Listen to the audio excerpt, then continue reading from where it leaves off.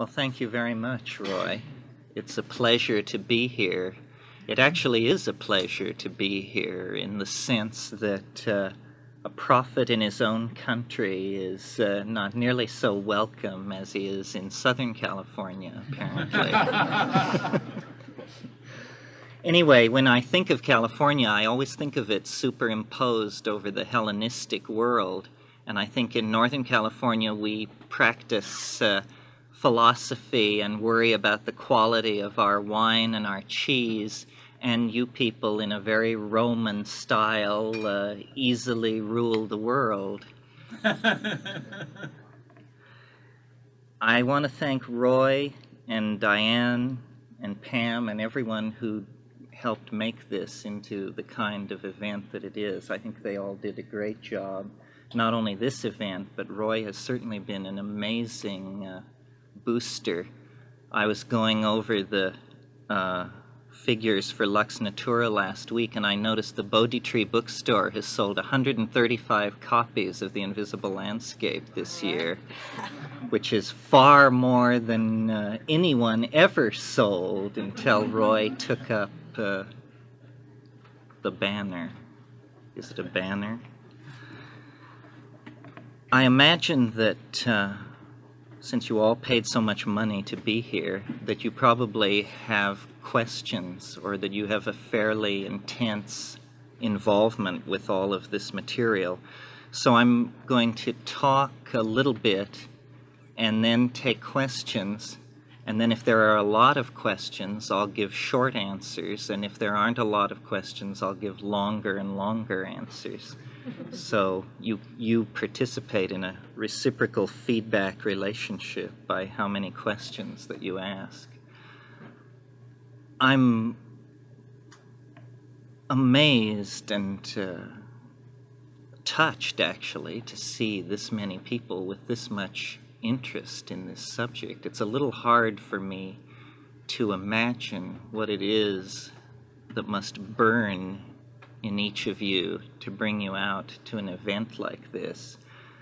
When I started saying the things that I'm saying, they were barely welcome in my own living room.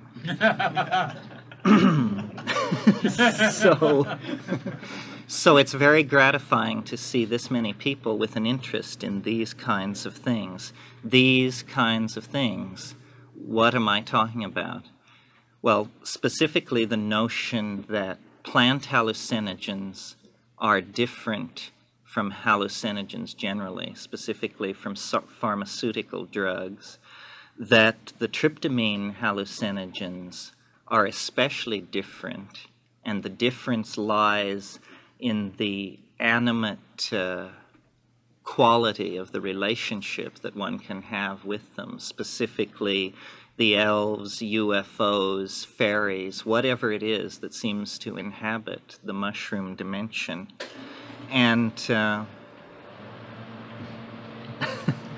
just a minute.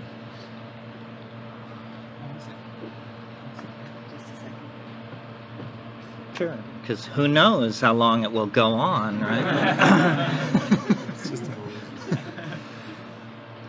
I first came up against this thing in the tryptamines with DMT one rainy evening in February of 1968, 67 actually.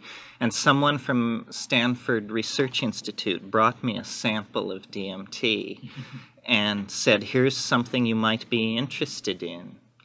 And I had taken LSD in the previous 6 months and felt fairly sophisticated, but I was quite unprepared for the experience.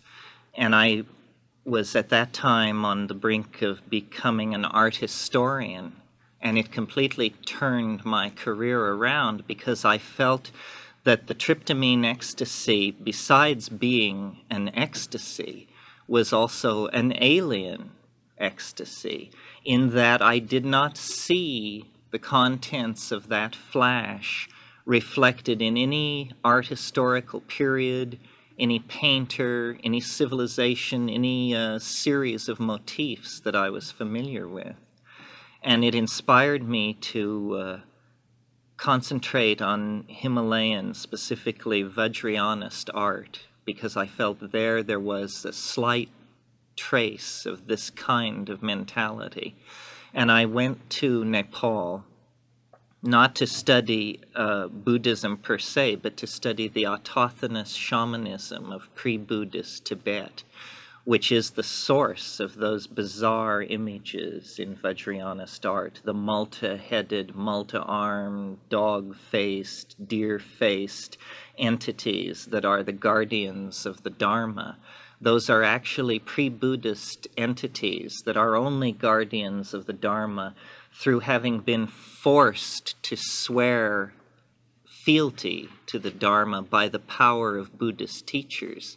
There's one monastery in Tibet where the oath of servitude to the Dharma has to be redone every 24 hours, or it's felt that this autochthonous entity will tear loose and maraud across the landscape. So they're more like the bulldogs of Himalayan Buddhism, these strange shamanic entities.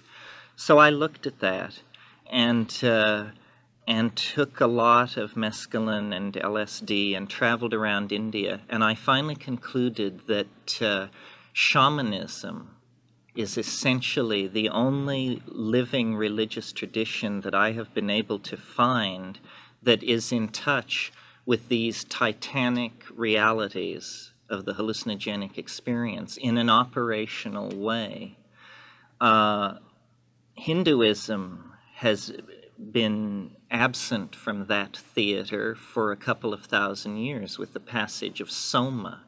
Whatever Soma was for the Aryans who composed the Rig Veda, it does not exist in that form in India today, and various candidates have been put forth. Ephedra is one. Gordon Wasson made the case very eloquently for Amanita muscaria, but those of you who have read his book probably recall the only problem with Wasson's theory was that neither he nor any of his friends could really get loaded on Amanita muscaria. It just did not have the psychological properties that something must have to inspire the kind of praise that you find in the 9th mandala of the Rig Veda, where it is hailed as the pillar of heaven and earth.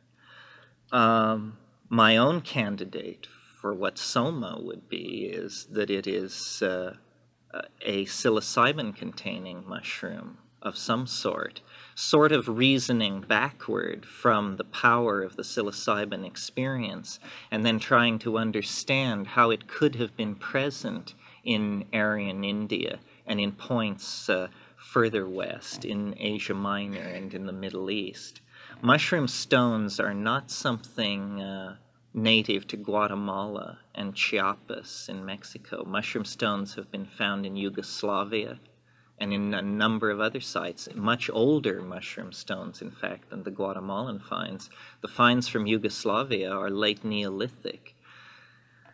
So anyway, I turned over these issues in my mind and decided that if you're interested in shamanism, the place to be if you're interested in what's called narcotic shamanism, meaning shamanism with hallucinogens, is the Amazon, for a number of reasons. First of all, that the Old World tropics, which are mainly comprised of Indonesia, have been impacted by European civilization for close to 350 years with the Dutch in eastern Indonesia. The Amazon is the only place where there are large areas where people, hunting and gathering cultures and nomadic cultures, exist essentially as they have always existed. Also, the density of species, plant species in the Amazon is far higher than anywhere else on Earth. You know, it's thought by Carl Sauer and other people of that school that the major force creating speciation in plants before the advent of man was rivers, because rivers cut new courses and expose land, and it is exposed land which drives the speciation of higher plants. In other words, if you have a climaxed rainforest, there are not new species appearing in that situation. Every ecological niche is occupied fully. It's only where you have contestable open land that you have heavy plant speciation. And the fact that in the Amazon we get the world's largest river flowing almost along the equator means, because mutation rates are always higher along the equator of a planet because of the way radiation is dissipated, means that you have a perfect situation for driving evolution. And in that perfect situation, these human populations have utilized the plant hallucinogens to an extraordinary degree and have actually produced what I guess you would have to call psycho-mental civilizations. In other words, they appear to be very, very primitive, pre-literate peoples, but they actually have a psychological subtlety and a subtlety of interactive awareness, which is perhaps the last best hope of mankind. But it's very elusive because these people don't write anything and never have. You almost have to be one to enter into this state of mind. And these languages, Witoto, Bora, Muinane, Shipibo, Konibo, are outlandishly difficult, and the conditions under which you would have to live to learn them are outlandishly difficult. The only way into the ambient psychology of pre-literate peoples is, I think, through these hallucinogens. And then you strip away the sensory biases of Western civilization, print, media, reductionism, all of the forces which form our thought, and you actually participate in this global consciousness of being, which is tremendously rich in the moment, not long on history, not long on scenarios of the future, but tremendously embedded in the experience of the present in a way that is, I think, very important for our situation and civilization. And it challenges our situation and civilization. It's not clear that science, as presently constituted, can survive a full airing of the issue of the meaning of psychedelic drugs. This is, I think, the real thing which lies, this and another factor which I will mention, these is the real thing which lies behind society's difficulty in coming to terms with these things, is they actually throw open the doors to areas of phenomena and of the phenomenology of being that have been closed for 500 to 1,000 years. The whole notion of an animate relationship to nature, the whole notion of a dialogue with an internalized other, these things have been largely absent from the Western tradition, or else have become empty, paradigmatic models for religions, but with a heavy interpretation of what's going on, heavy programming of these phenomena. No one's saying, you can have a voice in your head and it can be neither an angel nor a demon, but something much more complex and less easily dealt with. The other reason I might mention that I think psychedelics have a curious place in modern society is the fact that they decondition. That if you were to analyze their societal effect on millions of people rather than looking at the single individual trip, you would see that what they do is they sow doubt about the current ontological models of what's going on, no matter what those models are. I mean, we are all familiar with the banker and the advertising executive in the 1960s who took LSD and just walked away from it. But I've seen Hindu priests just walk away from it. You know, just say, what do we need with Krishna? We were kidding ourselves, you know?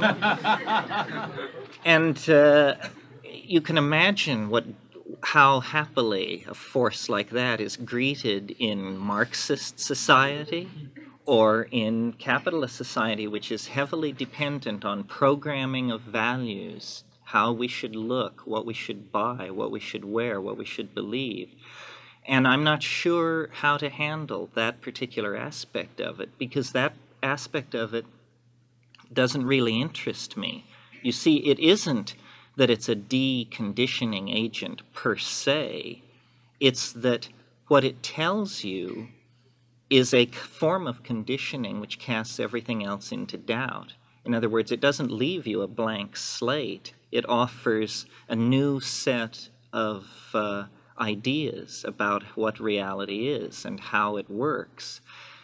For most people, for most people who take it, this seems to come down to discussing my contention that psilocybin is different from all these other hallucinogens because you contact an entity or entities, because there is a realized other of some sort. I think this poses a real challenge. I mean, it's only been 130 years since the notion that man was descended from the higher primates was thought to completely wreck the ontological argument for the uniqueness of humanness. And it's been only maybe 15 years, 10 years, 5 years since the serious enunciation of the notion that a machine could think. You know, when I was 16 to 20 years old, computer scientists were all over the place assuring us that machines don't think. That's preposterous. That will never happen. That's a complete misunderstanding of what artificial intelligence is about. Actually, those voices have fallen silent recently because the people in the field know the thinking machine is on its way, and what will it do for our ontological view of our place in the universe? And if coming right behind that is a super alien intelligence, apparently telepathically deployed through hyperspace, something which we approach almost as upon the status of insects or something, then this is another blow to the centrality of human uniqueness in the universe. Or it is interpreted that way. I don't see it that way. I mean, I think all of these things, the discovery of our human origins, the notion of people hardwiring intellecty, the notion of contact through higher spatial dimensions with other forms of involved intelligence, all of these things actually are lend affirmation to the human position in the universe, because it means we're finally beginning to fight our way free of the miasma of delusion which has persisted since the very beginning. I mean, we are still trying to disengage ourselves from a medieval universe. We're still quibbling about whether there may or may not be planets around other stars. But it's been 460 years since Giordano Bruno went to the stake saying, I know that the universe is infinite and that stars and planets extend in all directions. That he was essentially a psychedelic martyr. Not that he used psychedelic drugs, but there's more than drugs that are psychedelic. Ideas can be psychedelic as well. All psychedelic means is consciousness enhancing. I think that when we fully grapple with all this, what we will have to face is the fact that the psychedelic botanicals, specifically psilocybin and the LSD-like alkaloids that occur in morning glories and in ergot, that these things were actually the catalysts for drawing out of a certain branch of the primate tree the thing which we call humanness. In other words, human beings are the product of a monkey-plant interaction that is essentially about hallucinogenic drugs. Why? Very simply because before the word psychedelic was coined, these compounds were called consciousness-expanding drugs. This is, in fact, what they do. And the expansion of consciousness is, in fact, the distinguishing factor of what's going on in us as a species. All of the entire historical experience is a psychedelic experience. It is this adumbration and accumulation of resonant themes about another, the other, ingressing into the primate dimension. I imagine that early shamanism was essentially, as Merciliade describes it, it was about weather prophecy, game movement, curing of disease, this kind of thing, which to us is not terribly impressive, but is actually, for a primitive nomadic group, it indicates that the person who knows these things has access to a higher topological manifold. How else can they know where the game has gone and how the weather will be? In other words, they are extended in the temporal dimension in a way that most of the people in the tribe are not. So this kind of thing, this realization that we are and always have been in a symbiotic relationship with these compounds, is going to actually lay the basis for understanding how something as bizarre as human consciousness could emerge out of an arboreal primate line. It is because we are catalyzing consciousness. To catalyze means to speed up. And this is what the hallucinogens have done. I always thought, looking at the human evolutionary record, that the story was plausible, the story of the gradual emergence of the higher form and the larger brain case and everything. What was not plausible was the time scale. It's fantastically compressed for such a major change to have occurred so quickly. You have to look for a previously ignored factor which is making that happen. And I think that it is the hallucinogens, that people who used them gained an expansion of consciousness which operationally translated out as an increase in adaptive understanding. And that was the name of the game, adaptive strategy. So that it was reinforced and reinforced, so that we are essentially the stoned monkey, if you will. And you have only to look over, recent centuries to think about the impact of tobacco on human history, the impact of alcohol, sugar. I mean, these things have founded dynasties and set whole peoples on migratory patterns, and they are essentially the things which drive history. The bringing of coffee to Europe set the stage for the establishment of mercantile capitalism, the coffee achievers. It's the manipulation of opium policy by the British Crown in the Far East, the manipulation of heroin policy by the CIA in the same Far East during the Vietnam War. All these things have been documented. It's just that the dominant strain of global culture happens to be this European medieval, tracing itself back to Rome and Greece strain, which is slightly peculiar because of accidents of geography, basically, I think. The fact that the European continent is so poor in psychedelic plants. The only things that you can really consider psychoactive plants in Europe are henbane and datura, these very dubious atropine and scopolamine containing compounds, which are more associated with magic and delusion, and are, for any of you who have ever experimented with them, physiologically a real nightmare. I mean, I don't know who it is who can handle them, but it isn't me, and I can't imagine a tradition, a major tradition of usage. We know that there were psychedelic sacraments, is that the word? Psychedelic cults in Europe very early. I mentioned the green mushroom stones from Yugoslavia.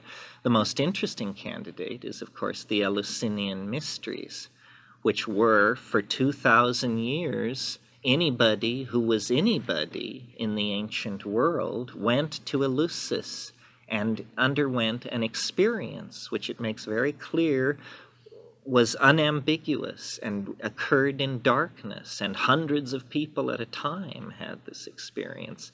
And with the advent of Christianity, eventually, with the closing of the Platonic schools, Eleusis also disappeared. But that was the last time in Western culture that this thing was kosher.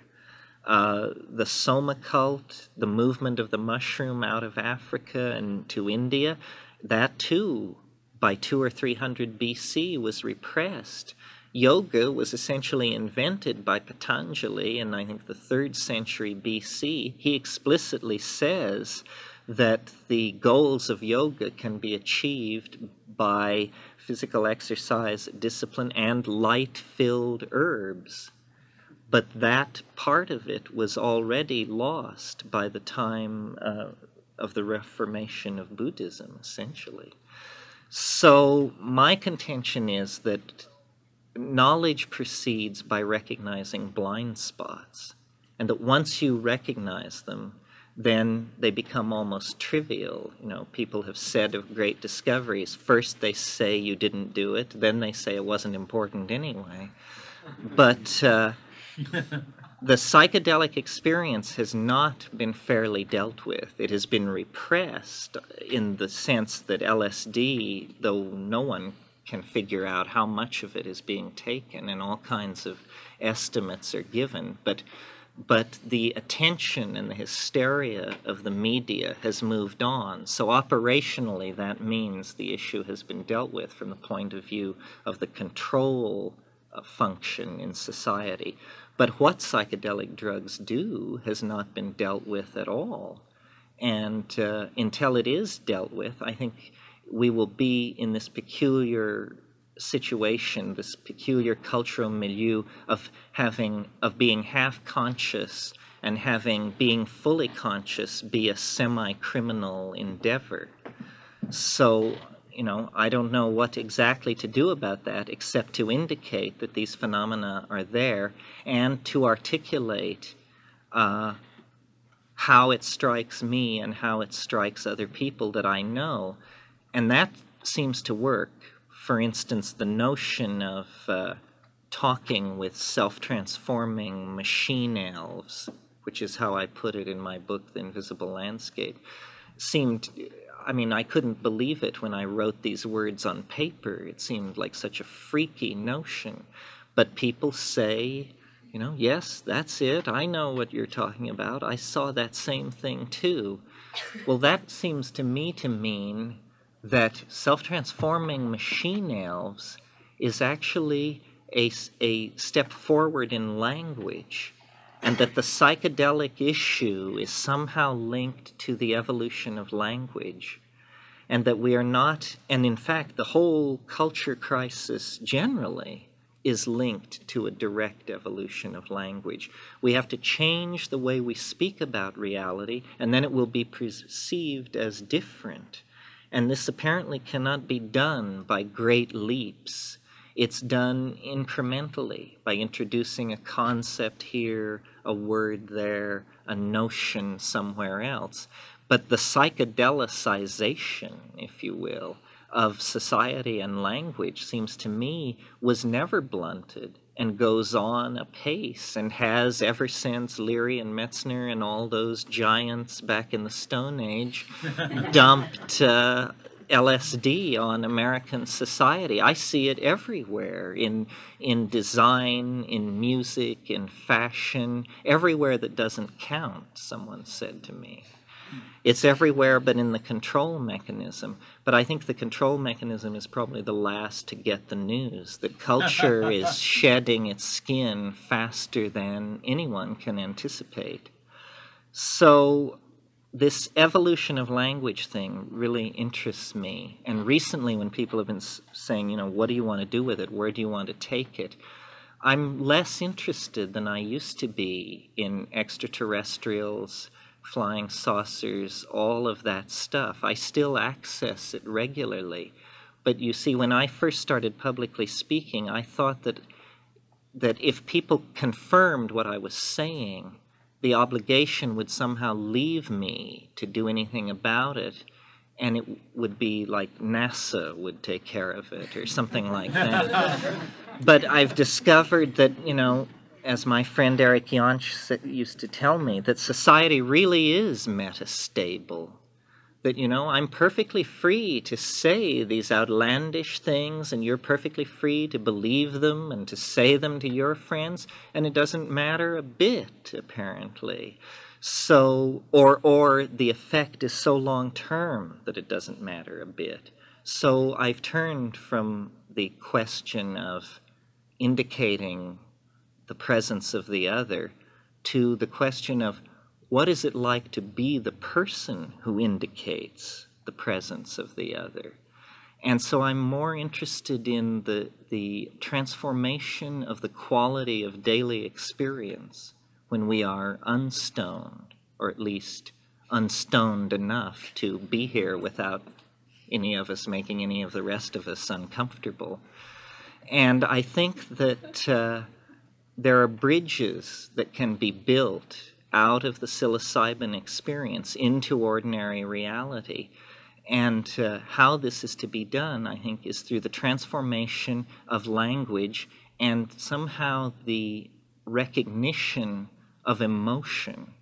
It took me a very long time to figure out that emotion comes in more than 4 flavors. You know, I had thoughts running through my mind all the time. And I also had this undercurrent of something else, which was highly variant and ever-changing, which I finally figured out that is emotion. And the nature of emotion is its un-Englishability.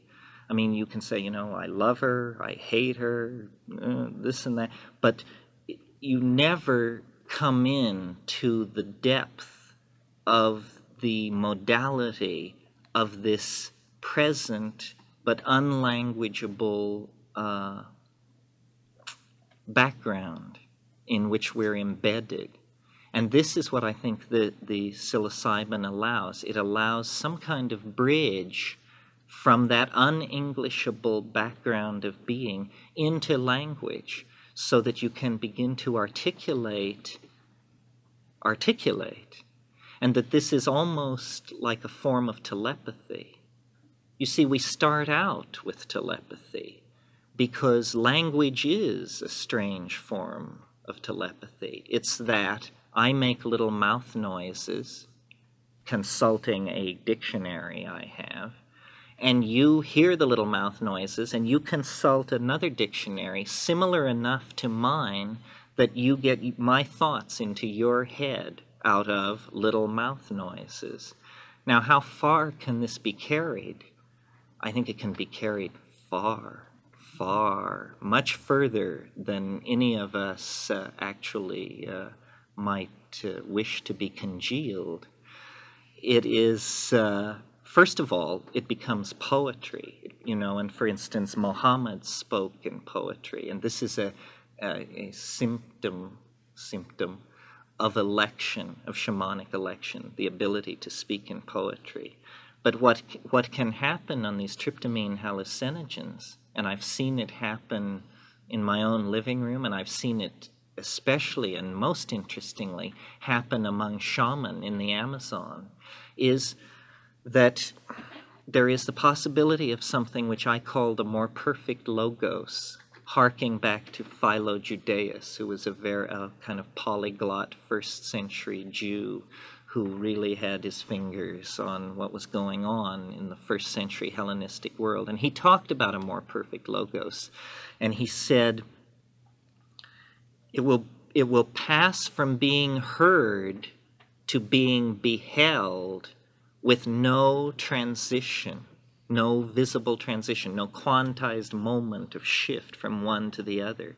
So that the colloquial expression we have, colorful language, is actually hinting at this possibility. It is speech which becomes richer and richer and richer until finally you realize that you're looking at it. You're not seeing it anymore. You're looking at it. And at that moment, a kind of telepathic state has come into being, if it is another person who is doing this, because you are no longer consulting dictionaries. You are actually looking at the same object of linguistic intent. You behold their meaning, and they can rotate it for you and show you various sides of it, and you can both get up and walk around and look at it. This is what hallucinations are actually for, I think. In other words, when we take hallucinogens, and there is the burst of vivid imagery from the personal unconscious and then apparently deeper, the archetypal or superego, that is, I think, the equivalent of a child babbling in its crib. You are just playing and seeing and being the hallucinations. You have not yet begun to manipulate them. And by manipulate them, I mean in the same way that an infant eventually begins to manipulate language and to discover the grammar of it and to discover that it can be used for something, that it can in fact be used to communicate. And consistently in the DMT flash, these things, and by consistently I mean not only for myself, but other people report this, these autonomous self-transforming machine elves, or tykes as I call them, in order to have a technical term that is, the tykes do this. They are using sound to make objects, and in some cases the objects are then using sound to make objects. But they are urging that you attempt this, do this, do this. And in that situation, you can actually do this.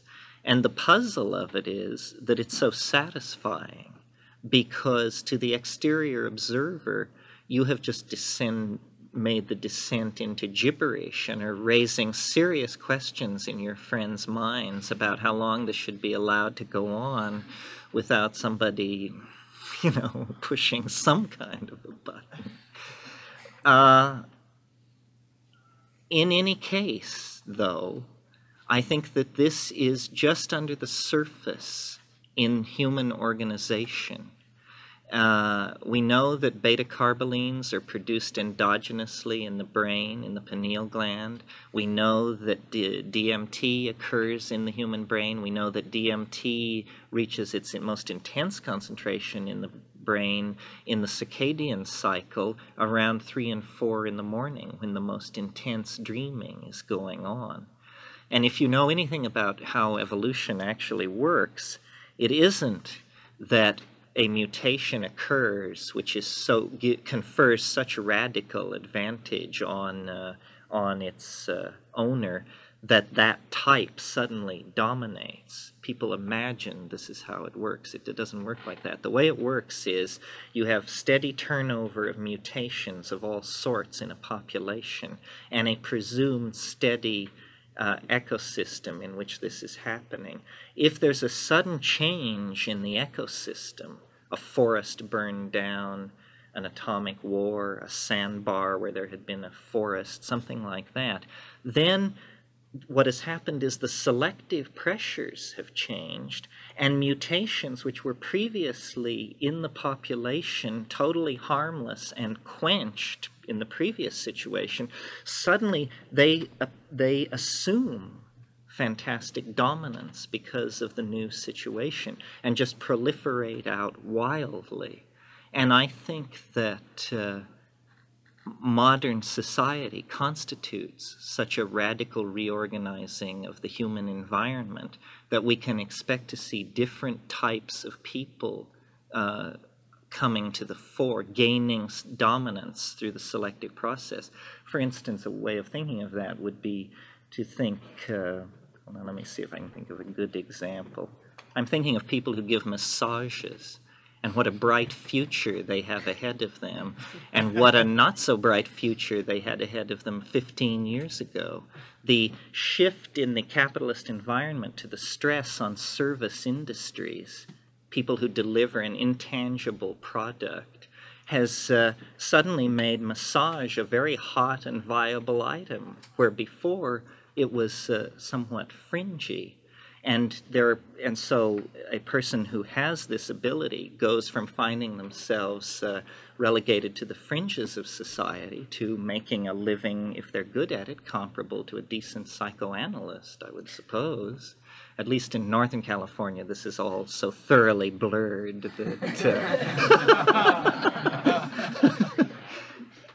So, I don't want to talk the full time. It's 8:30. These are some of the themes that circulate in my own mind at the moment, and I would be glad to entertain questions on them or talk about some of the other things. But if there are questions, I would love to wade in. Yes. Many of my trips, I talked to God. It was God for a long time. And God was funny and it was neat, and it wasn't me, it was someone else. Then a psychic teacher of mine said that that was just a spirit guide. They demoted him. He was pissed about that for a while, but that was the way it was. Now you have that it is a space being or something, and I'm kind of okay about that one too. But have you thought about this? Oh, I've thought about it. And that model. I guess the reason I reject all occult models, and people ask, am I talking about astral traveling? Am I talking about astral planes? Am I talking about guardian angels? And I reject all of that because it's so mundane. The main thing that impresses me about all this stuff is how other it is, how unearthly it is, how nothing, it's not a spirit guide. I sort of visualize a kind of Virgil figure as a spirit guide, as Virgil led Dante through paradise and hell. These things are so weird that the space being thing I sort of reached out toward because nobody knows what a space being would be capable of. It is very mercurial and very tricky, and it is to some degree linked to the dynamics of your own unconscious. For instance, for a long time, it was the disembodied space voice, which had this tremendously large picture of space and time and man's place in it, and this cosmic view. That's what it seemed to have, the cosmic view. Recently I mentioned these Hindus. They said, what about Krishna? What about religion? And I said, you should ask the mushroom. So he put it to the mushroom, and he wrote down the answer. He said, what about religion? And the mushroom said, religions are like grains of sand tossed up on the beaches of the places of space and time. I am the ocean. Well, now, who said that? I mean, is that what kind of person says that? A spirit guide, or what is it?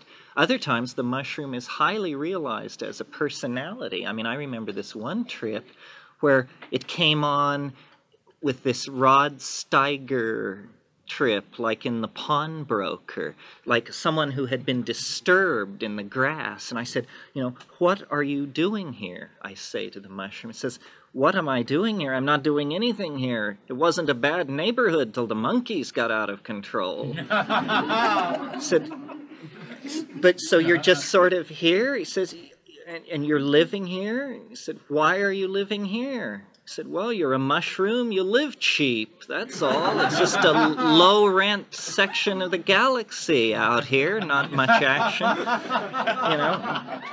Other times, you know, it can be very cosmic. It can be steered. And this is a phenomenon that totally puzzles me, that many people have verified, which is you can give it a theme. Like you can say Art Deco, and this stuff will begin flowing toward you. Millions and millions and millions of cigarette lighters, ashtrays, glasses, dresses, all this stuff, all perfectly realized Art Deco, high Art Deco. And then you can just say, you know, no, Hellenic Greece, and it does that. And then you can say, okay, do one I've never seen, and it can do that. And you say, okay, now make it weird. And it just say, okay, that's weird enough. And what is happening here, you know? I mean, orthodox evolutionary theory, if it can be extended to brain organization, would tell you that you're not supposed to have anything in your head that doesn't have a purpose, a survival purpose, a biological raison d'etre. And yet, vast amounts of imagery and information. And I've said, you know, in 20 minutes you see more art than the human species has produced in 15,000 years. Well, now, if that's true, what in the world is going on that Joe Blow can outdo Michelangelo and everybody else rolled into one, and that it's only 5 grams away? What is human history then anyway, that we've taken all this time to do this thing? Why are our horizons of experience so limited if this is so immediately accessible? One more thing about the character of the presentation of the other. Maybe it's fresh in my mind, or maybe I just tell it because it's a funny story, but some of you must have seen Ghostbusters. You don't have to have seen Ghostbusters to appreciate this, but I had a trip this summer where I sort of tricked myself, and I took what I would have to describe as approaching too much. And about 30 minutes into it, I realized that it was a great deal more than I had thought, and I could see this thing coming toward me, which was like about 100 miles wide and 10 miles high, and it was just coming fast. And in fact, I only had time enough to lie down. It was coming that fast. And as I was lying there, I felt this hand on my shoulder, and a very dry, distant, but somewhat sexy female voice said, it was like a stewardess, said, "They say it helps if you close your eyes, cowboy."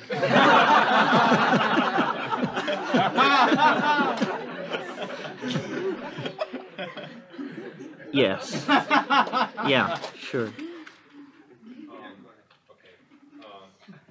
Gosh, there's, first of all, a statement of appreciation. You're hooked on your thought, and it's very stimulating. And one difficulty I have is trying to find a place to leap in dialogue with you, because you cover so much territory. But one recurring thing that seems important is the meaning of your experience, and what you seem to be doing with explaining it and putting it out there as a framework for understanding. It seems to me crucial that framework be there. I'm fortunate or unfortunate enough to work with a number of people who take a wide variety of drugs. These lines you talk about, many of whom have taken, I think, sufficient doses of the hallucinogens that tryptamine type, to have encountered something transforming, but don't. And really close investigation, the best psychological work I can do, reveals no content of significance. So it's led me to believe, plus my own experience, that the framework you bring to the experience is crucial. And so I'd like you to dialogue with me about that. Yes, it's a puzzling question. You're saying, what about the people who it isn't like this for? I agree with you that it's something about what you bring to it, but on the other hand, I took LSD many, many times and found it puzzling, interesting, abreactive, brought up a lot of strange stuff about me, but I was never fond of it the way other people were. I always found it somewhat trying to do it, and rarely hallucinated. It was only when it was the first time I took mushrooms, and I said, "My Gad, this is something of a different order." So I don't know what to make of people who find it elusive, any more than I know what to make of people who come back and say it was exactly like you said it was. That's puzzling too, you know. Uh, I would expect that more. because of my riff and that sort of thing. The way I do it, it doesn't happen for me spontaneously, I might say. I may have discovered inadvertently, I have to invoke it, sort of. In fact, not sort of, I just invoke it, and I feel somewhat embarrassed to do that because it's such a weird thing to do. But I do, and I even speak to it and say, usually what I say is something like show, and I call it thing because our relationship is informal. And I say, show thing, show what you know, show thing, and it will begin to show. And then I say, what you show is beautiful thing, show more. And it's just like coaxing something out, but it never steps back. You know, once you get it coaxed out, it's there, and it is fully active. So I don't know what to make of people who don't get the connection at all. Dennis and I have discussed this, and it's possible. In fact, see, so little is known about all this, even hardware stuff that schools of pharmacology could find out if they only cared to think about these problems this way. It may be that there are uh,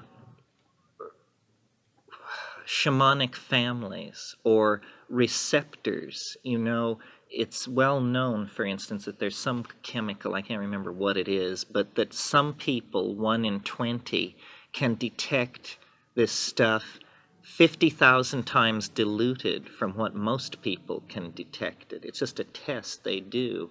Some people are 50,000 times more sensitive to this chemical than other people. And there is a great deal of biological individuality in people, even though this is not a heavily researched subject, because, for instance, our whole medical theories are all people are alike. You have a cold, penicillin, or something or other. The truth is, biological markers for individuality are very numerous and not well understood. And if my suggestion that these hallucinogens should be thought of as pheromones is true, then you would expect genetic variability and genetic differences in how they work to crop up.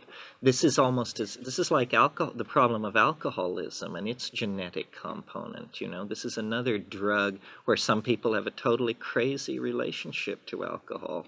Other people can't understand it, and the thinking is it must be genetic. Well, there are probably relationships like that to these less studied and understood drugs as well. I don't know. Maybe it's you have to be in a state of grace. I follow that. Sure, follow up. Which is the next statement of the kind of generalizability of your experience for, you might say, human development of human thought, that this is the evolutionary challenge that will bring out the next, if you say, level of complexity to cope with our growing tech, I hate to use your term. It seems that I would like to propose that it's you and others, whatever selectivity that is there, interacting with an experience that is powerful. And for you, it is the tryptamine hallucination, and that you are dealing with that experience with all your resources and creativity and making it into a new level of consciousness. But is it, who I've been struggling with, having encountered these other people for whom it has no challenge effect, that they have something else. Maybe it's a flood or a tragedy in the family or something like that, or they're thunderstruck at a church or whatever it might be, and it changes their whole life course. Well, are you asking, is it historically inevitable, or are people like myself trying to make it happen and it sort of hangs in the balance? I would like to think that it's inevitable, naturally. And so I do. It seems that way to me. I mean, it seems to me that what is happening in part of the culture crisis is that we are exploring all avenues out of this mess, and that this one will eventually have to be looked at. See, I read an essay by Guy Davenport in a very interesting book called The Geography of the Imagination, and he made a point which I've sort of adapted and made my own because I think it's so important.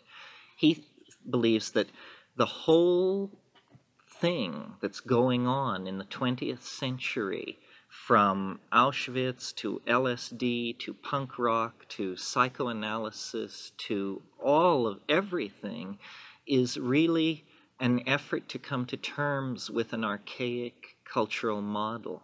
In other words, let me explain that.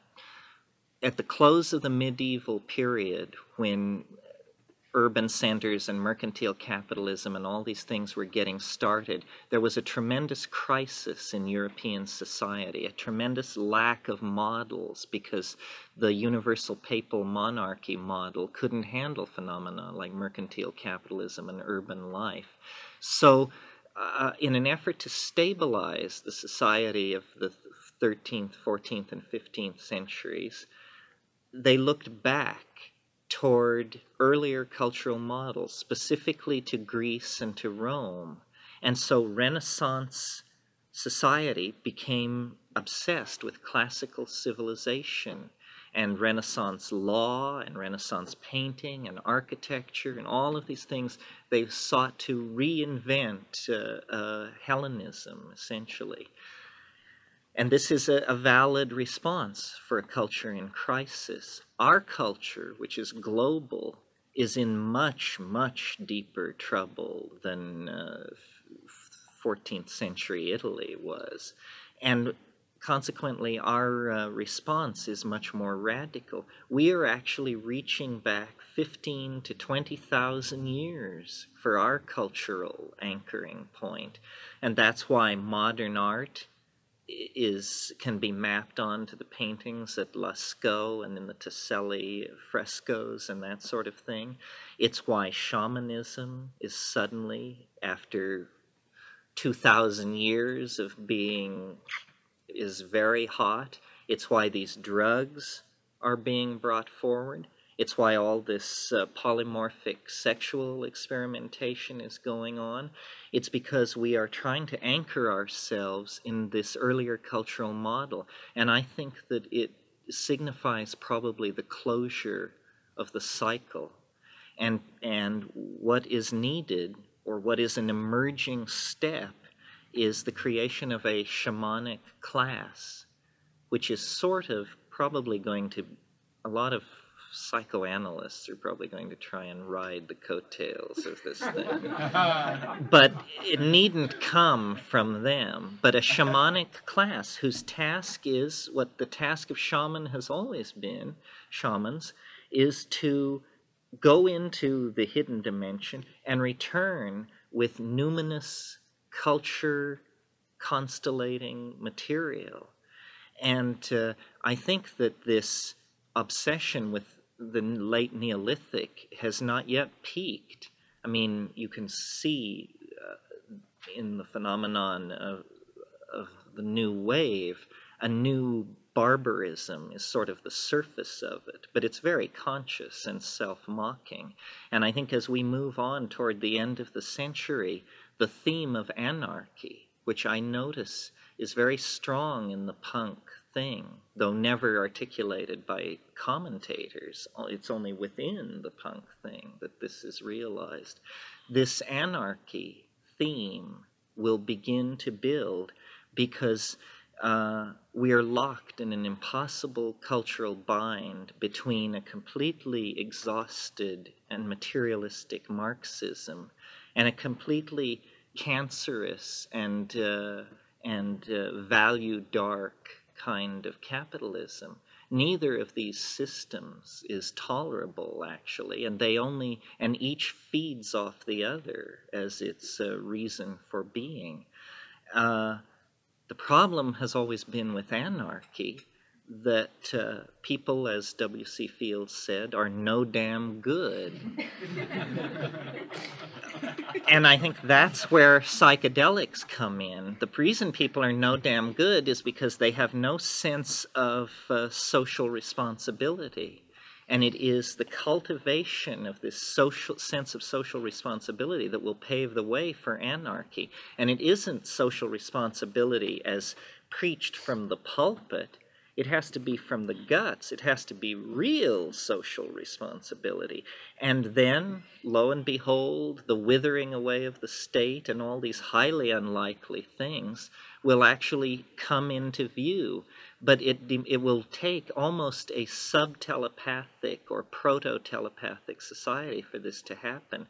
Computer networking and that sort of thing can provide the hard wiring for the basic data, the banking data, the statistical data, the real unconscious of the machine part of humanity. But it's human beings that are going to have to make this leap to responsibility to usher it in. It's the completion of this program of obsession with the Neolithic. It's the completion of the program begun by psychoanalysis and psychedelic drugs. And, a number of people who might not have thought they would end up on the same side. I mean, it's the completion of the program of Hugh Hefner and the feminists, because it will eventually, it does have this polymorphic sexual content, but it also is certainly a goddess realizing kind of social movement. This thing I said earlier about emotions are the carrier wave of being, and we have been blind to this for a very long time. I feel that one of the talking about dialoguing with the other. I think you're perhaps on some level dialoguing with many parts of yourself. When I read or listen to things that people have written in dialogue with part of themselves, the most amazingly beautiful things come up, and then they say, "Oh, I learned so much." They taught themselves. Well, the self. And without drugs. I mean, this just happens. Right. The self is an undefined thing. And there are parts, many components to this self. And no one has taken the measure of it. Jung tried to take the measure of it. I mean, people are always saying, is it an extraterrestrial or is it the collective unconscious? And what I've finally come to think is that first you contact your personal, private unconscious, the crimped up part of yourself. And LSD was famous for this. It actually straightened people out because they were able to get up repressed and traumatic material and get rid of it, depotentiate it. Then you move into this archetypal zone that Jung and Karenye and these people mapped. Beyond that lies this stuff which seems accessible to human beings, but not very human and not really relevant. And I think when I actually put this to the mushroom and said, what is going on? Where are the extraterrestrials? The answer was, don't you know, the extraterrestrial intelligence is a dialogue between species. Extraterrestrials don't contact governments or individuals or people. It's that species communicate between the stars to be humans are extraterrestrials in the sense that they've always known extraterrestrials at the species level, and the information flows back and forth. And that seems to me more reasonable. It is that there is animate intelligence, and you can go deeper and deeper and deeper into it, and it is infinite. And defining portions of it as the self, portions of it as the over-self, portions of it as the other, this is just whistling past the graveyard, you know. The fact is we don't know what is going on. The whole thing, I think, that I am trying to get across is summed up in J.B.S. Haldane's little saying, the world is not only stranger than we suppose, it's stranger than we can suppose.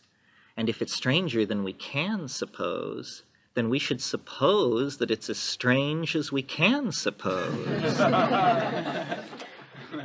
And this is not an allowable point of view. Every society at every point in human history has been sure that in 15 years they were going to wrap it up and have the ultimate answer, you know. And the truth is, it's preposterous. I'm as unconvinced that we are on a planet circling a G-type star as I would be convinced that we're descended from Father Ant, who got out of his canoe at the 11th waterfall to take a leak, and we all came from that. I mean, this is what the Witoto believe, so why not believe that? In other words, our cosmogonic myths, our science, all these things, it's silly. It is silly. And yet we always assume that, you know, just the details, the top quark, and that'll be it. And I think we're at the very beginning of understanding what is going on. That in fact all history is prelude to a civilized society. Mahatma Gandhi was asked once what he thought about Western civilization, and he said he thought it sounded like an excellent idea. That's sort of the mushroom's view of us. I have a comment and a question. I would disagree with you in equating the new barbarians with the new wave. I think the new barbarians are obviously the new heavy metal movement, the goon type guys with the clubs and everything. When I think of new wave, I think of high-tech synthesizers and futuristic thought and things like that. And if you've seen the new heavy metal groups, they are patterned after Conan the Barbarian, and that's really the manifestation of the goon mentality in terms of the new barbarian thing. Right. Although don't knock barbarians, you know. They might not.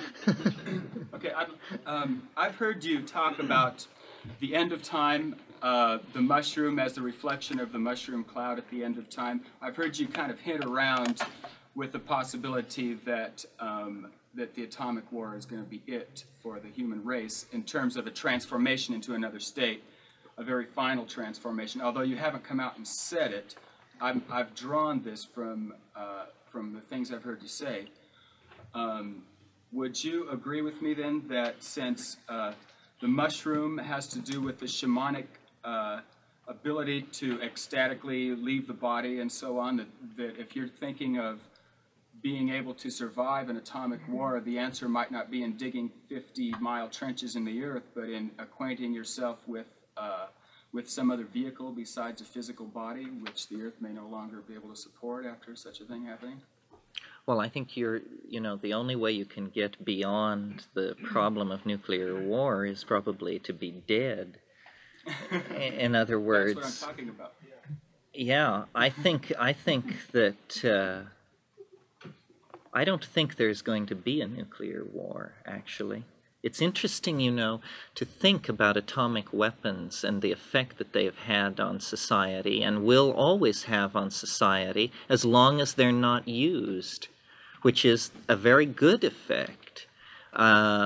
There is the most progressive political movements since World War II, the most progressive social movements, the deepest soul-searching on the part of the scientific community, the blunting of creepy political intentions has all gone on because of the presence of atomic weapons. And so I think actually that we can weather this, that there is something about the ability to transform yourself that involves the ability to destroy yourself. There is no way around that. The power to transform is the power to wreck. And so far, we haven't wrecked our situation. As far as the end of time, that's sort of a different thing. I'm very interested in flying saucers and in the way various groups of people react to flying saucers. And my notion of what is going on is that the apocalyptic and millenarian hope and ontology that is built into most religions will actually be fulfilled, that it's an intuition which is true that the world will end. It's just, the question is how, and also when, but especially how. I think that, I've said at times that if you wanted to see the fingerprint of God on creation, the thing to look at is human language. That's the thumbprint of God, because that's just such a weird thing. I mean, here we have trees, rocks, flowers, animals, stars, and human language, something so weird, so much different, that it should be looked at very closely. And I think that this wave of novelty, which I described in The Invisible Landscape, is approaching a point where it will pass out of three-dimensional space and into some higher topological situation. And when that happens, there will be what Alfred North Whitehead called a shift of epochs. Whitehead had the notion that physical laws don't last forever. They just reign over epochs. And when the epoch shifts, the laws shift, that physics itself could undergo a change. Now, this idea may seem preposterous, or we're accustomed to thinking of it as preposterous, but when you think about the fact that the speed of light was measured for the first time 80 years ago, then how much of a grip do we have on how constant these physical laws are? I mean, how do we know that light moved at the speed it now moves at even 500 years ago? It is entirely by induction that this assumption is made, because it makes it possible to do some interesting calculations. The flying saucer represents a form of matter and mind which is in this universe transient and very mercurial. In another universe, it represents the way things are. The flying saucer is sort of a concrescence where physics has been replaced by the laws of the imagination. It is something which is both mind and matter, and as such, it casts enormous shadows back over the temporal landscape, so that the flying saucer haunts time like a ghost in many forms. It haunts time in the form of the Messiah. The Messiah is basically a flying saucer with two legs. It is this thing which causes event systems to coalesce around itself, and then it moves forward into the stream of time toward a prediction of its second appearance. And flying saucers are not, nobody is going to come up with a chunk of a flying saucer. Nobody is going to get that kind of evidence. It doesn't have that kind of evidence. You're as likely to get physical evidence of, a hope, something like that. It isn't made of matter. This doesn't mean that it doesn't exist. It means that it is an ontologically different category from everything else in the universe. So is the human mind. And the human mind, so far as we know, is the only thing around which has a relationship to flying saucers. Nothing else seems particularly concerned about them. So that's a strong clue that these two phenomena are somehow linked together, probably with a common source. But we are in time. We are the children of the fall. We are moving from Eden toward the millennium. But this 15,000-year hiatus, this moment, this pause in the beat, which is all we have, is an extraordinary situation. No conclusions can be drawn from it about the larger dimension of human freedom and becoming that we're moving toward. We really are before history. What I always say about drugs is, if the things that happen to me on drugs happen to me under any other circumstances, I would be very, very alarmed. I mean, I would be very alarmed to deal with these elf machines and all of this stuff. I mean, I'm also, it seems to me, you know, there's a dualism there, the old dualism that the world is evil and that man, it's a Gnostic idea, that man is fallen into this world and should purify himself from it. I mean, people ask me, do I eat meat? Yes, I eat meat. The most intelligent person I know is a plant. Why shouldn't I eat meat? It seems to me that we need all the help we can get. And I explored yoga and some of these other things, and I have turned on people who had given decades to it, and they say, you're right, you know, this is it, this works. And why so much energy should have been invested into these other disciplines, I'm not sure, unless discipline itself is a good thing, you know. But I don't have any trouble with the notion that drugs are alien to the quest for spiritual understanding, because nothing else worked for me. And I can't really see myself or other people in any way other than completely embedded in nature. I mean, I really believe these reciprocal feedback relationships exist. And, you know, here in the center of Los Angeles, it's a fairly theoretical matter. But if you would go, you know, 100 miles up the Rio Igaraparaná on a full moon night and take psilocybin, you know, my God, it's just too weird. I mean, it's like you realize that you are like a sugar cube being sort of gently massaged on the tongue of a very large being, and it's just sort of turning over this lump of sugar and considering what to do about it. And the messages, the chemical messages, the odors, the sounds, you are transparent, really. The only part of you which really exists is the perceiving self. The body is a kind of illusion. I mean, it could be anybody's body. And one body is rather like another, except that there are two kinds. But all dualisms are bad. And so I reject it on principle. And then just operationally, nothing else seems to work. I mean, we do not have the luxury of vast amounts of time. You know, the grave's a lovely, quiet place, but none do there, I think, embrace. This coyness, lady, would be no crime, had we but world enough and time. But always at my back I hear time's winged chariot hurrying near. Hurrying near. Okie doke. Question, Roy. Yeah, while we're at a place, before I forget, I would like you, to give a 1 minute or 2 minute testimonial on behalf of the station, so I can play it on the air at times when we're raising funds.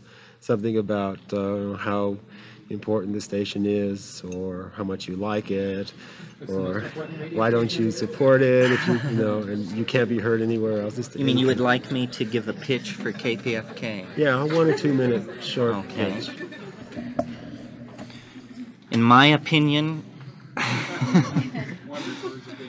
Pacifica Radio and KPFA are probably one of the most significant forces working to change things around in the world today. We're KPFK, though. Didn't I say KPFK? You talked about your station up there. Oh no, my station is all run by Marxists and hacks. No. No. KPFK is a major force, I think.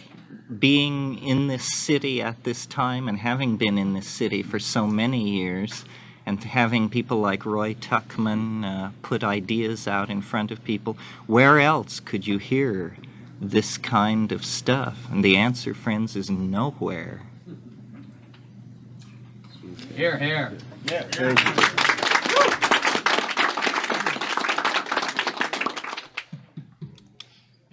Surely. I was hearing on the morning reading from, your tapes, Uh-huh. and the one day that seemed like it was the secret, you were telling about the DNA, but I had to do later maybe with the ampersand, but it was like what the structures, how they replicated maybe, or how they, well, I don't even know, see, because what it was is you had feedback, as part of the tape, and like maybe my radio's real crummy. I couldn't understand. It was like total gobbledygook, and I thought, oh, maybe it's supposed to be like that. Maybe that's what it is. That's what I assume. But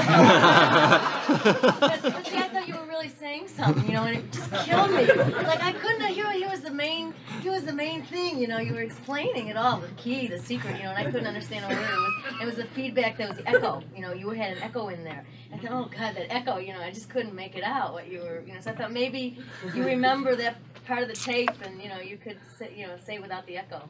I haven't a clue. I did a weekend at Esalen last weekend, and some people were up from LA, and they said they had played my tapes for someone, and after listening for about an hour, this person said, "Does he ever make sense?" No, it made sense. It would almost make sense, but it's the echo. You know what I mean? Well, eventually, I hope that book comes into print, because at $80 a throw, it's pretty stiff. And in fact, I urge you all to tape it off KPFK. That's fine with me. That's what I would do. We essentially put it out in that form because it was very cheap to capitalize, and we did it ourselves, but it made it very expensive. My hope is that some brave publisher will take it up and print it, and maybe not that brave. If a publisher were convinced that the book had the kind of audience it has in Los Angeles, I'm sure it would be out overnight, but this is a unique marketing situation. Well, what about the ampersand? What about the ampersand? That was a little later, but that seemed connected to the DNA. Well, that was just this idea. There was a way of symbolizing the flying saucer, really, because the shorthand symbol for the ampersand is sort of like an X with a loop in one corner. And sometimes I called it the eschaton, sometimes I called it the ampersand. It was this notion of this waveform hierarchy of time, with some cycles so short and so intense that they were actually visibly present, and others, stretched out over thousands and thousands of years. I used to say to people, to Dennis, even a couple of years after coming back from the Amazon, I said, the way I see the world is not like other people see it at all. I actually see this waveform superimposed over everything. I actually can, if I look at an animal, I see a depressed spiral dimple in the waveform. I actually see concrescences as concrescences. And I was like experiencing the visible language mode, and now it has become, it's like a metaphor. It falls away.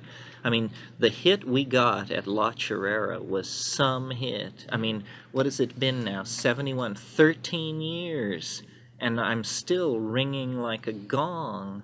And I peel away layer after layer of it, and it still is present creating ideas. I mean, every once in a while, something will come through with that same kind of clarity and intensity and say, aha, I recognize this. This is a further installment on the idea. And so the ampersand was a shorthand way of symbolizing this thing.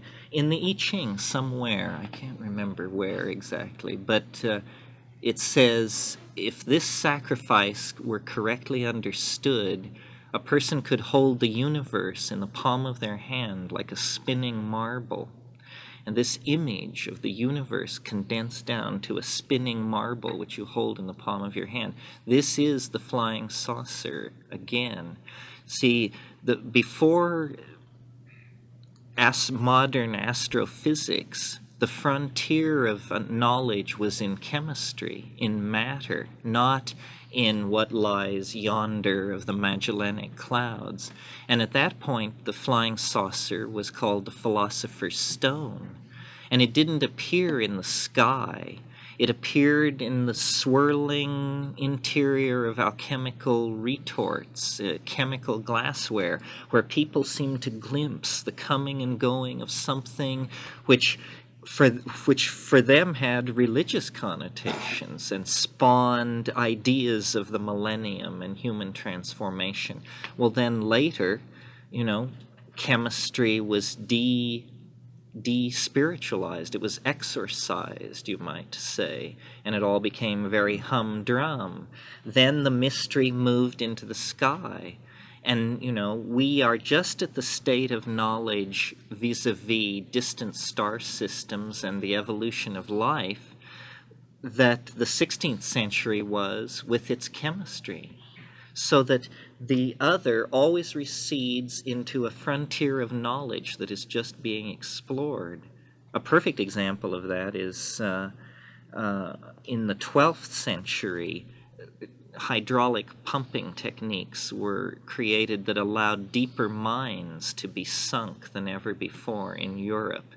And when they sunk these mines below the 500-foot level, elves became a major problem in European mining for several generations. And miners would never go alone into these places, and there was just a terror.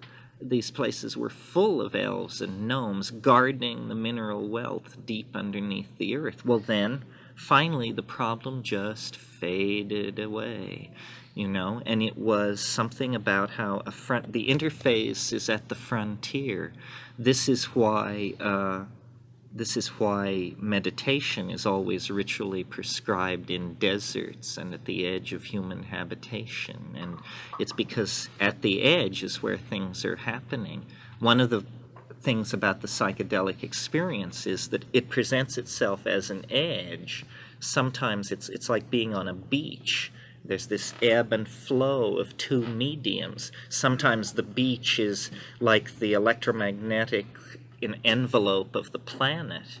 You can see it rising and falling, and you are there somehow in this membrane of transition. So the notion of the waveform of time, the ampersand, and then in its more condensed form, the flying saucer, was throughout, and it's an idea which exists at many different levels. I mean, at its most literal level, it seemed preposterous, I mean, I had, years before we went to La Chirera, in 1608 or something, I had a woman gave me a small glass bead, a lens-shaped faience bead. Not a woman particularly important to me, but anyway, I had this thing, and in Laos, in Luang Prabang, I lost it. I just lost this thing, and I thought about it 30 seconds and forgot it. And then 3 years passed, and then I was at La Chirera, and I became obsessed with this lost bead because I realized that it had been the thing, that I had possessed it at a certain point in my life, but I had thought it was a bead. And so I had lost it. And so then I spent a great deal of time trying to get this thing back, trying to call it to me. And I never could. I got, as is told in the True Hallucinations tapes, the silver key instead. But It's that notion of a condensed transdimensional object which is not recognized for what it is, but which, when fully explored, turns out to be all and everything. It's a sort of Borgesian notion, you know, of an infinite regress. Yep. Yes. In one of your tapes, you make a comment about approaching the tryptamine state with a certain amount of trepidation. You say something about having to hone oneself. Can you address that issue of honing oneself? Well, yes, I guess this addresses the question, what do you do when it's weird, you know? When the going gets weird, the weird turn pro. Isn't that what Hunter Thompson teaches us?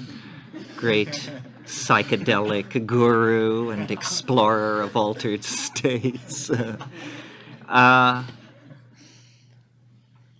Honing yourself, I think, is basically the ability to keep your mouth shut and sit still, you know? It's just about hanging on when it gets peculiar. And it really doesn't ever get too peculiar if you know a few things. One thing is that mantras work in that state. They may not work in any other state. That's debatable. But in that state, they're just as advertised, you know. Another thing is that cannabis is truly the gift of the Lord in that situation, because it just, you know, your little motor comes on and you wheel away from whatever it is that's troubling you. It is weird. It is weird because you're penetrating a very bizarre dimension. I had an experience earlier this summer, which I probably shouldn't tell, but I will, that is an example of how it gets weird.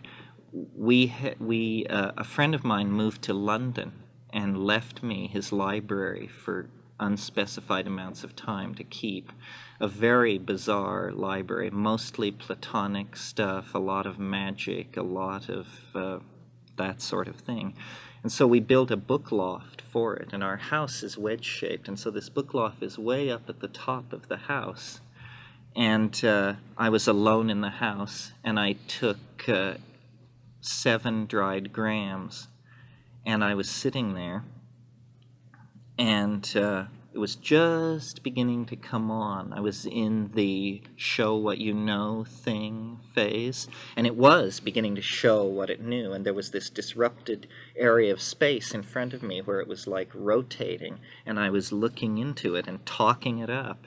And I was actually speaking. At first I was just speaking in my mind. Then I began speaking aloud, and I was saying, "You are beautiful thing. You are beautiful." And suddenly things changed, and it became very cold, and meaning the temperature fell suddenly.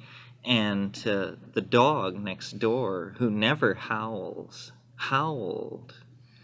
And the cat, which was down below me, I was up in this loft looking down at our bed. The cat was on the bed. The cat flared out and made this really weird noise. And I just, you know, I stopped what I was doing and projected my mind into this situation. And at that moment, I heard this sound, which was like, and then something settled onto the roof, sufficient to make the 6 by 14-inch beam creak in. Just went, and I was floored. And I just sat for a minute, and I was not frightened. In fact, my emotion was hard to get back to, but I wasn't frightened. But just at that moment, this thing was really coming on, and really visually peculiar, and it seemed like the two things were independent. The trip was getting stronger and stronger, but a 10-ton something had landed on the roof beam of my house.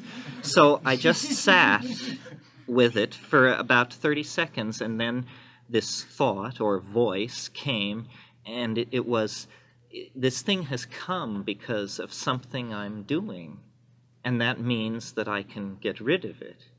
So I just turned like this up toward the roof and projected this thought very strongly, which was, "Begone, I am in conversation with an elder." And this thing went, "Woo!" And there was a long pause, 10 seconds or so, and then whatever it was, it lifted off the roof and went away. And what was weird about this was I had never ever used in my own mind this phrase, "an elder," to describe the mushroom. It was like just came out of me. And the whole episode seemed real weird to me. And I just let it ride. But that's an instance where, you know, there is this, let's call it synchronicity, so that we don't have to believe that a pterodactyl landed on my roof. There is this synchronicity. For some reason, there chose to be a fluttering sound, and the beam chose to creak. Now, doubtless, this has to do with temperature and the cooling of day to night and this and that. But, you know, it was a thing to go through. And other things like that go on. There was an incident which I don't think is actually on True Hallucinations in Hawaii, where we stepped out of the house. It was another, we were hitting it pretty hard in that Hawaiian situation, and stepped out of the house in the middle of the night. Totally clear, starry sky, very high, thin cirrus clouds in one part of the sky, and 300 yards in front of the house and about 300 feet up in the air, a large black cloud, lenticular, slowly turning. So, you know, what the, you know, what is, it's ridiculous. And you just look at this thing, and it swirled faster and faster and grew denser and denser, and then it just retreated into nothing. It both moved away and got so small it disappeared. You know, so what is this? Low-level convection because of... There's no explaining these things. Many people on psilocybin report the rustling at the side of the room. There seems to be a periphery about 15 feet out where the scurriers are in action. And they just move around, and they never come closer, and they never get further away, and they just scurry and scurry. You say, "Oh, there are rats," and gee, there are a lot of rats. And, yes, more, any notion? You, yes. I think we've all listened to True Hallucinations with a great deal of interest, but I personally had trouble understanding your description of Dennis's description of the experiment of La Chorale, what was actually occurring with what the intercalation of the harmine molecule into the DNA matrix. Can you explain that? Do you mean you had trouble with the concepts or the operational? What did we do? You mean you want to know how to do it? Well, could you go through that again rather briefly? Okay, I think, well, but you don't have a manuscript. In the manuscript, there actually comes a place where there are 10 things that must be happening. It's basically the notion that if you saturate your body with beta-carbolines, and then that you can actually make a sound with your mouth that is a overtonal harmonic of the electron spin resonance of the harmine molecule. Now, we have been subject to endless amounts of vilification and some jeering because of this idea. So let me try and make it seem as credible as possible to you. First of all, when you take something like ayahuasca, hundreds of millions of these molecules flood your body and occupy the bond site wherever it may be. Okay, so then this sound which you generate with this ESR overtonal harmonic, it need only come in contact with a very small population of these molecules. Most of these molecules will be wrongly oriented to the source of the sound and it will have no effect.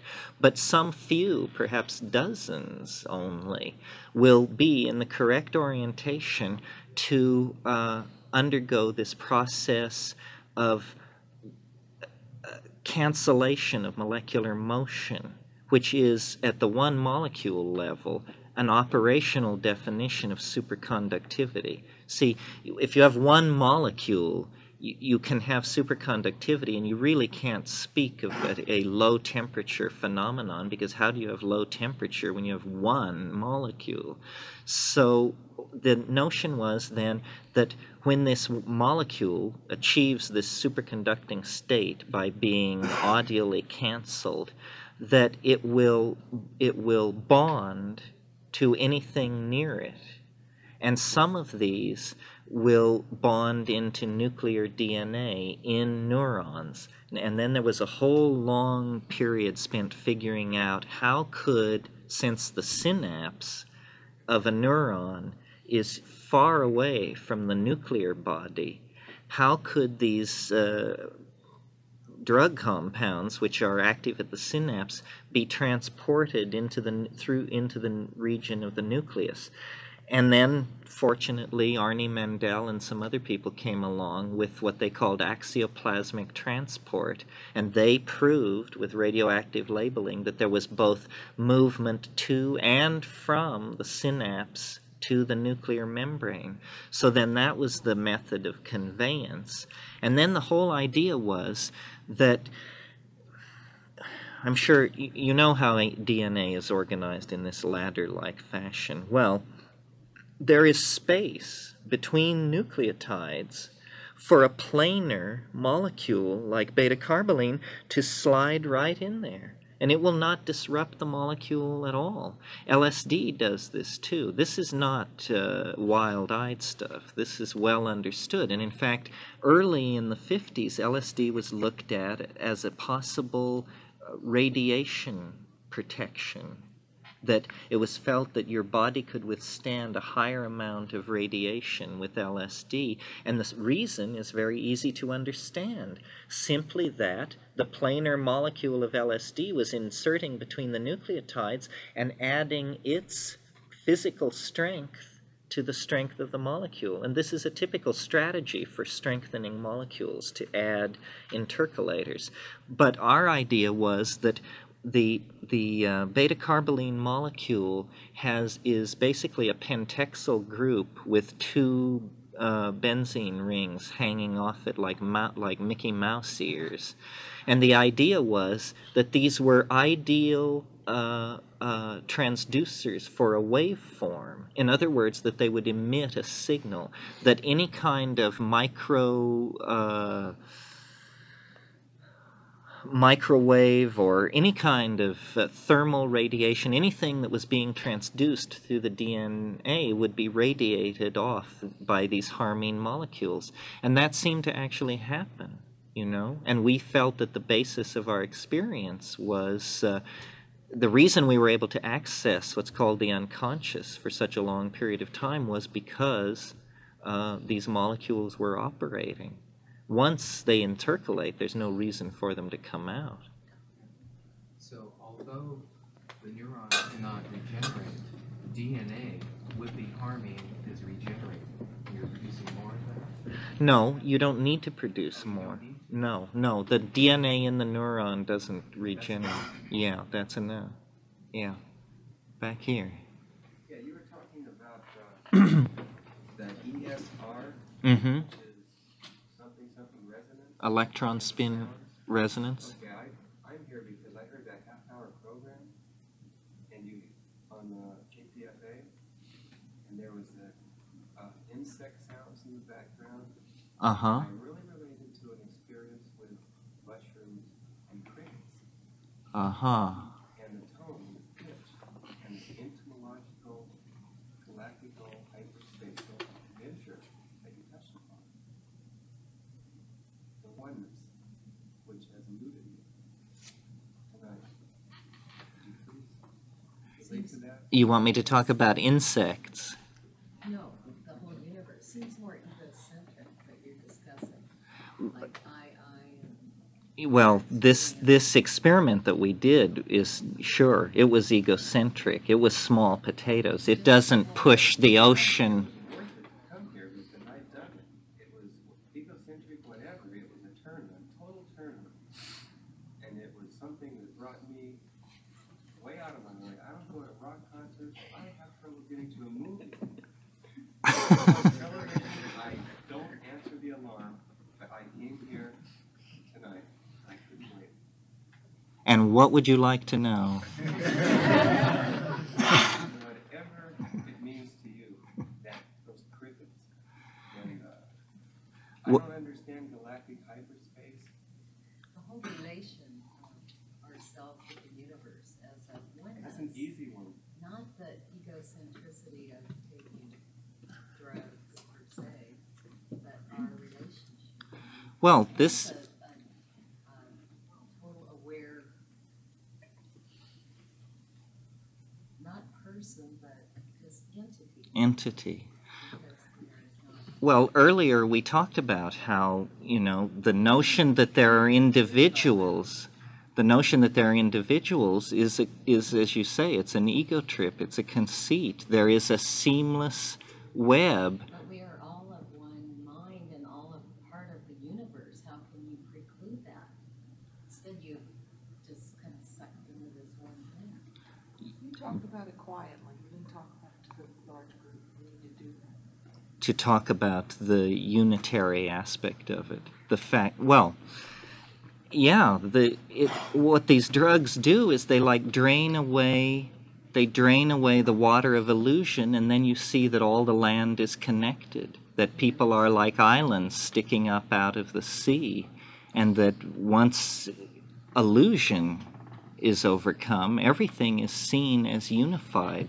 The whole thing is to try and, history is a very abrasive process, and the whole thing. Drugs will do this forms of in a meditation, a self-awareness, so that you can share with your fellow man. I think drugs shock people into meditation and that kind of thing. Giving, Yes. loving, rather than Emotion is the main thing to cultivate, even in advance of drugs, that we have no language for emotion. This has somehow been taken away from us culturally or some other way, maybe because there are so many distractions. But I was amazed in the Amazon how much time people who have nothing spend talking about how they feel, and have a fantastically rich language for talking about that. People who have nothing, which is damn right on, because they have what they don't know what nothing is. They That's have right. everything. That's right. They're like kids that don't babble, but are and feel and exude. But you have to cultivate what you're talking about in this kind of civilization. But when you go to the Amazon, you have to almost resist it. I mean, when you take psilocybin, you discover something you never knew before when you do it in the Amazon, which is that you could walk out. And that's very unsettling because you don't know whether it's true or not. But you say, my God, I'm loaded on this stuff, and it's saying to me that if I walk into the jungle, it will not be what I was previously told it is. It will not kill me in a matter of hours. It is, in fact, paradise. It is, in fact, where I belong. It is, in fact, the entire completion of my being. And people do walk into it. And I don't have the faintest idea what happens to them. I mean, it was like at the periphery of my vision. It was not presented to me squarely. But I saw an arboreal human lifestyle, a lifestyle in the canopy that was erotic, athletic, oneness, complete oneness. I felt and really aspired to. And I feel that it's so devastating, and I don't want to be contradictory, I just want to grow. And I feel here's a chance to grow. And that oneness is just something special. Well, you put forth in a way that was very inspirational, obviously, because I like to sleep. Here's the thing, see, this actually came up at Esalen last week. I mean, you've actually touched on the core issue, which is I have a mortgage and 2 kids and all kinds of obligations. If what you want to hear from me is that you can go as far as you want to go, this is certainly true. You can go further than I am presently willing to go. I know what this stuff throws the door open to. It throws the door open to what you're talking about, which is becoming a Taoist sage, becoming a completely transformed human being. But that person, the person who chops wood and hauls water on Cold Mountain, is by people like me and Roy and probably most of the people in this room glimpsed through the fog, and you say, oh my goodness, is he still alive up there, you know? I know what can happen if you go into nature with this stuff. You need not come back. But that's a decision that people have to make because it's so awesome. I assume eventually it will take me, you know, and I will walk out of history. And I have friends with less responsibility than me and perhaps more courage who tell me stories about what it's like, you know, to do 8 grams on a glacier or a lava flow or at Mount Shasta. And I know that lifestyles are possible that could never be realized in such a way that such a person could come to this room. There is no end to it. But you say goodbye to a lot which, if you're ready to say goodbye to it, that's fine. If you're not, you should probably move at your own speed. But there is no question. See, I guess what I feel like I am, and in fact the mushroom even said this once. It had this weird, when it first recruited me, it had this curious semi-military metaphor, which was all about, you know, give us 10 years in the trenches and we'll do something nice for you. And so, you know, that was 1975, so I have a few months more to go. But what you're asking about is individual transformation, and you can leave anytime you want. You know, you just better have wanted to leave, because I think it's fairly final. I was convinced of that. The mystery is everywhere. The thing is, most people are without courage, including possibly myself. I mean, when you go down to the Amazon and then up one of these rivers and then dicker with the headman in the village, and then he takes you to his nephew 3 days in, and then it's you and him, and he brews up this stuff, and it's the middle of the night and you bolt it down, that's the moment when you realize that they all just brought you here to kill you.